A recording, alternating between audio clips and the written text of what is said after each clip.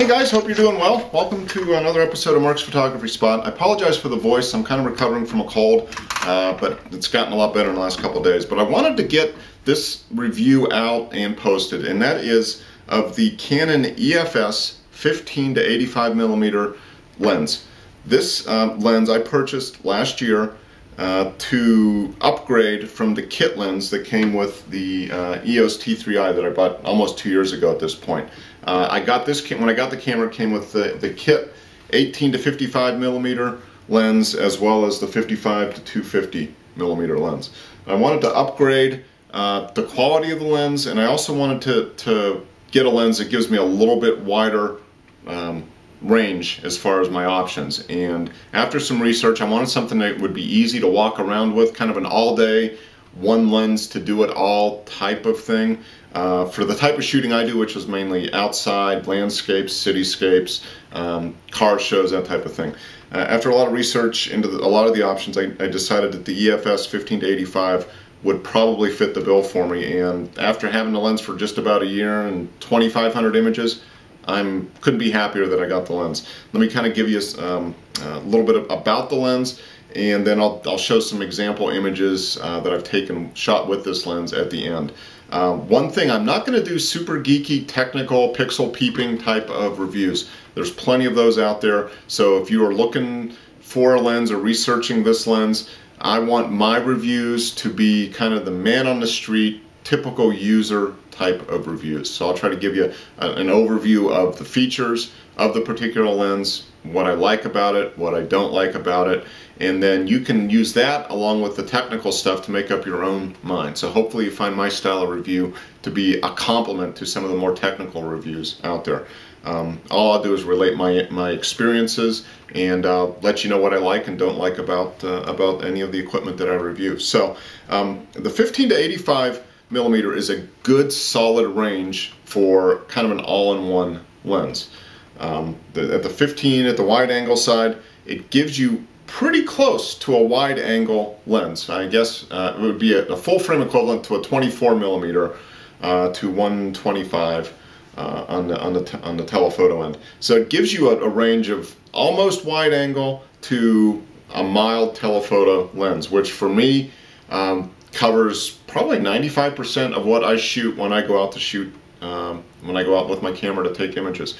So that was the main thing. I want something that would be a fairly good range, knowing that if I needed more of a telephoto, well, I'm going to have to take my other lens. And when I need more than that 85 millimeter, I use one of the kit lenses that I got with the camera, which is actually a pretty good lens, which is the 55 to 250 telephoto, and it does a fine job for the type of work I'm doing.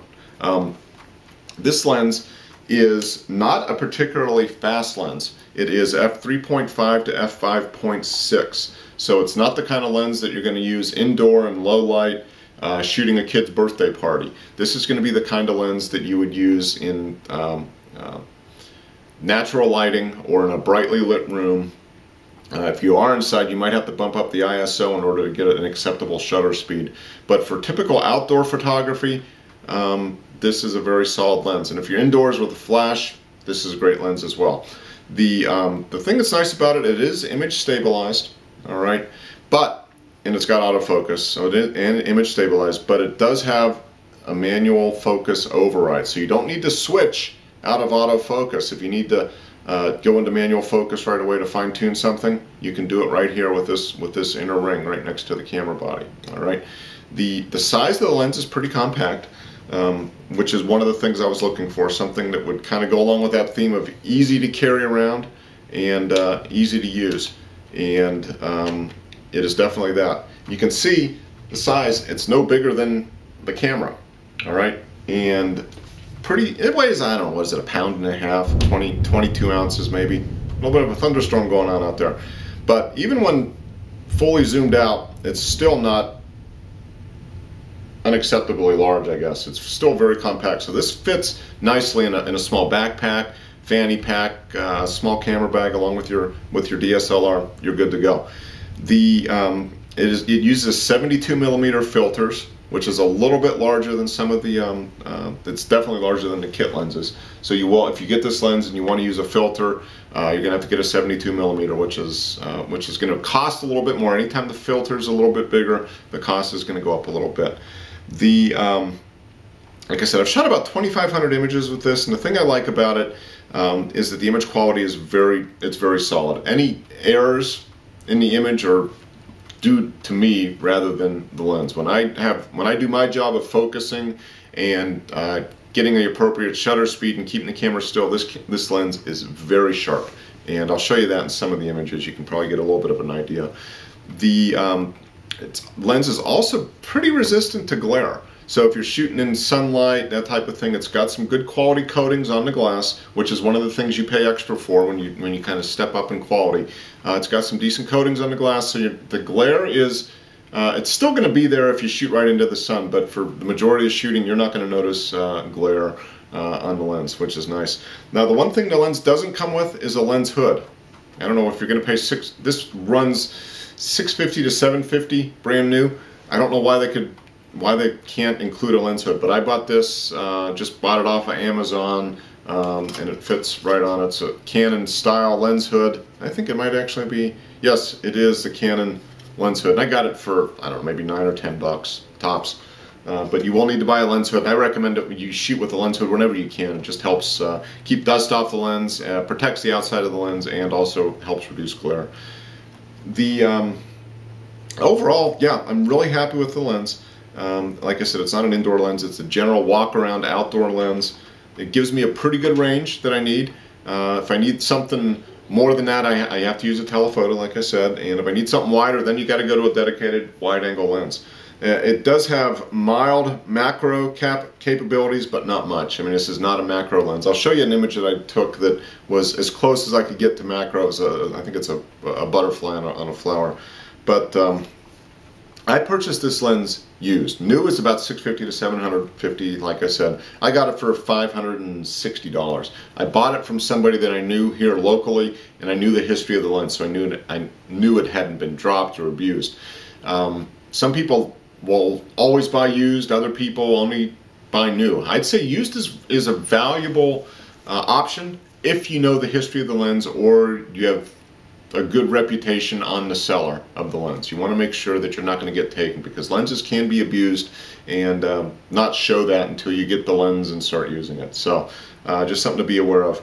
But even if I had paid full price for it, I'd still be very happy with the lens. I expect I'll be using this lens as long as I have a Canon DSLR. It's a very high quality lens, probably just a step below the Canon L lenses as far as quality. A lot of people say that, and based on my use of this lens, and I've shot some L lenses on some friends' cameras, this is pretty darn comparable. The image quality is very good, and for 99% of what you're shooting, this is going to be perfectly fine as far as quality.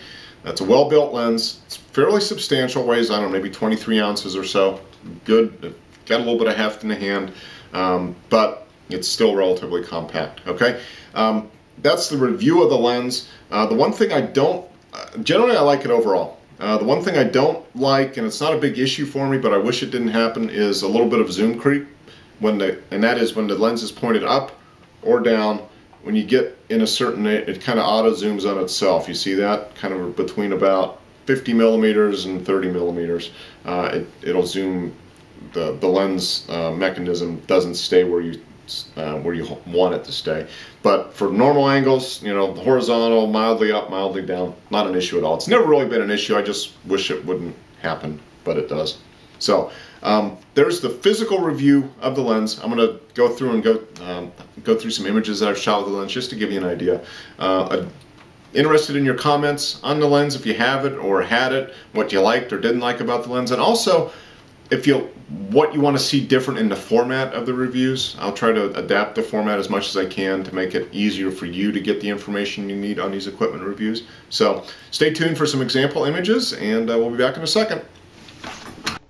Okay, here are some images that I've shot with the 15 to 85 millimeter lens. Just some random images just to kind of give you an idea. This first one is, I don't know, a typical landscape shot maybe, taken at our local arboretum when we were up visiting family in Pittsburgh. This was in the fall, nice blue sky, trees, the leaves are pretty sharp in here, just good color balance. I didn't have to do a lot to this image to get it to look like this at all. Pretty much just nothing. I mean, this is pretty much right out of the camera, so very good shot. Here is another landscape shot. This is at the Bisti Badlands in New Mexico, in the northwest corner of New Mexico. These are really strange mud, what they call hoodoos, eroded rock. And this was taken in the morning. Sun was shining up on the multicolored rock, and as you can see when I zoom in here, sharpness is great. Color balance is nice. Just a real easy lens to use. This was f/13, 85mm full zoom. I was shooting across a valley, a little chasm to get over here. Here's an image that's kind of demonstrating. This is 85mm at f/7, and this was just a moth on a flower here in a park in Atlanta, and just kind of give you an idea of the sharpness. You notice that it is very sharp. You can make out the individual hairs on here, so the lens does a really good job. Just like any camera, though, you're going to probably want to make some adjustments when you get the image in the software, especially if you shoot RAW, because if you shoot RAW, you are going to have to add some things, maybe bump up the contrast, take care of some sharpening, noise reduction. But the images are really sharp. Here's kind of a portrait. This was a musician at a farmer's market here in Atlanta. This was once again 65mm focal length. He was playing the guitar here, as you can see, but I really like the reflection guitar here. It's a nice lens. You really don't have to think a lot about it. If you do your job as a photographer of composing the shot, you will do very well. Here's nice sharpness. The hair, the face, everything, just really nice. So there you go. Hope that helps. The lens is a really nice lens. I think it's a great all-in-one walk-around lens for just general photography, kind of out and about, taking photos of what you see out there in the world around you. So hope this review helps. Let me know if you have any comments or anything. Please subscribe, Mark's Photography Spot, on YouTube. And look forward to hearing your comments. Take care, everybody. Happy shooting.